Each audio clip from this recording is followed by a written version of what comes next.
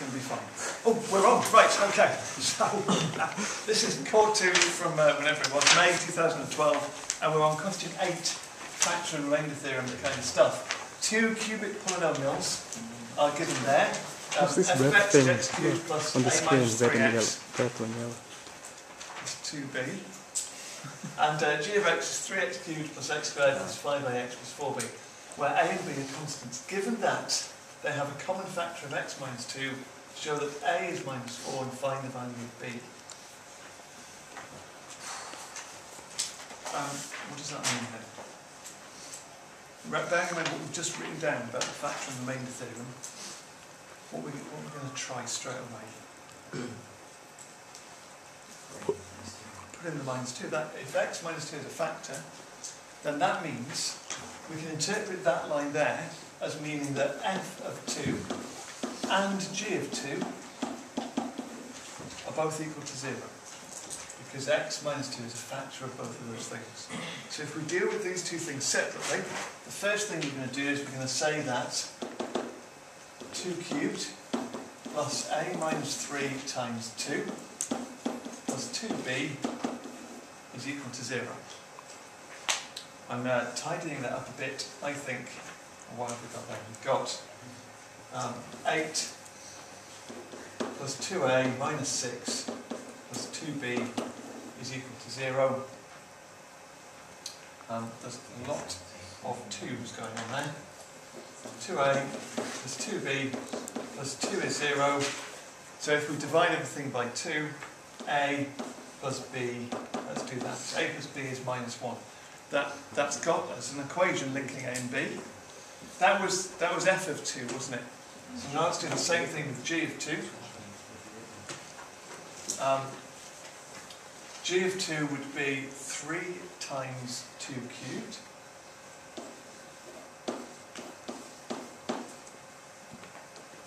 And then we'd have plus 2 squared plus 5a times 2. 2 there. Plus 4b would also be equal to 0.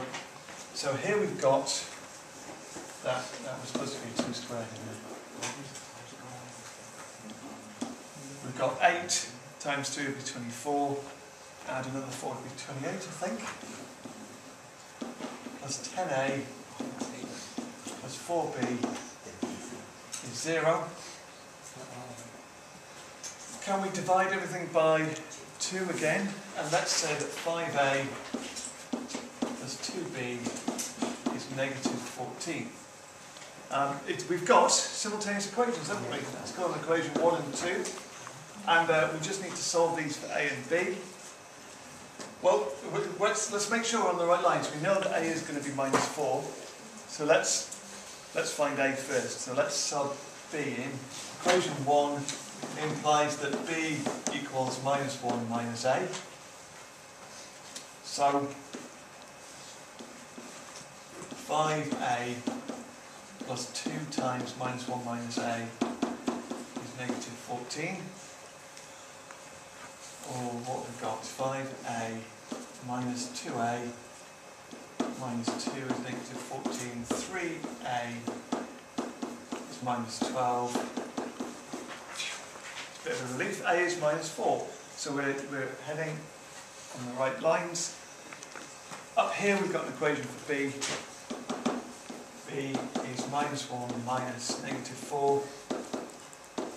So b comes out as being 3. That's quite neat, isn't it? We ended up with those two values. And that was 6 marks.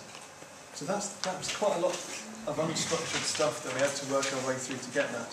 But notice the key was all about the factor theorem. Now, I think some people attempting this, faced with this bit here, will try and do something with long division. We'll try and do something with factorising these equations, because they both have factors of x minus 2. But you see how much easier it is just to go straight to the factor theorem and use what the factor theorem tells us, and it falls out from there. Using these values of a and b, factorise f of x fully, and show that they in fact have 2 common factors. Right. So f of x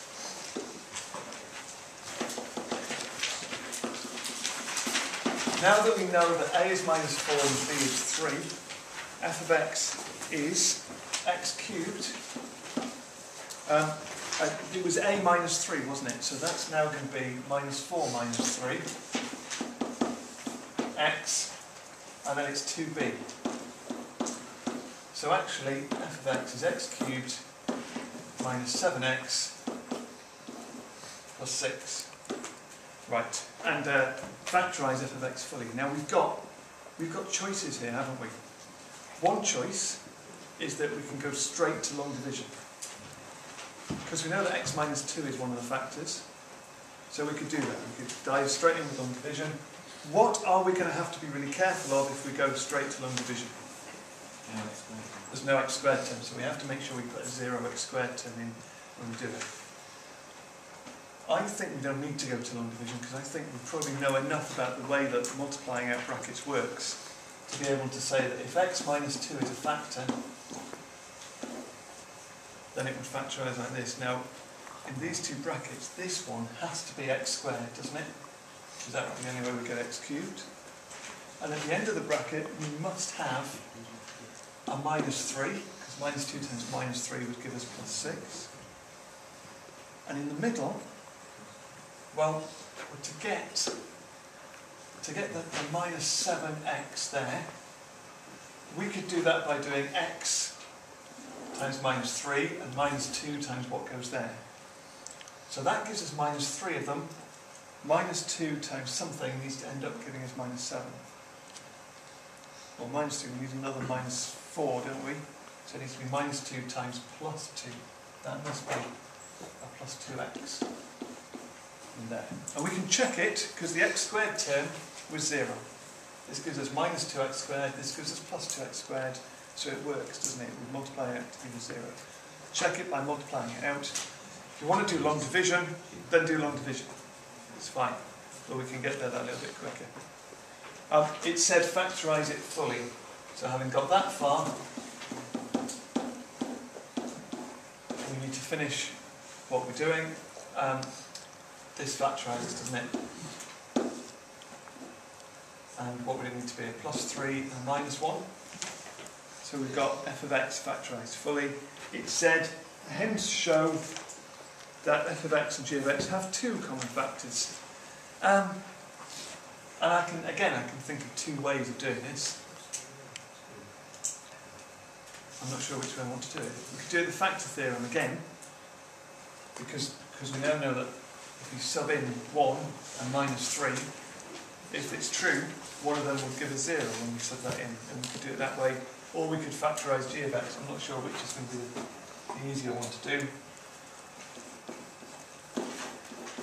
G of x, if we use those values of a and b, is going to be 3x cubed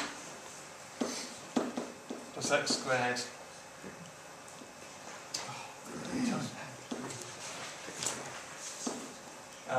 What was a? A was minus 4, wasn't it? So that's minus 20.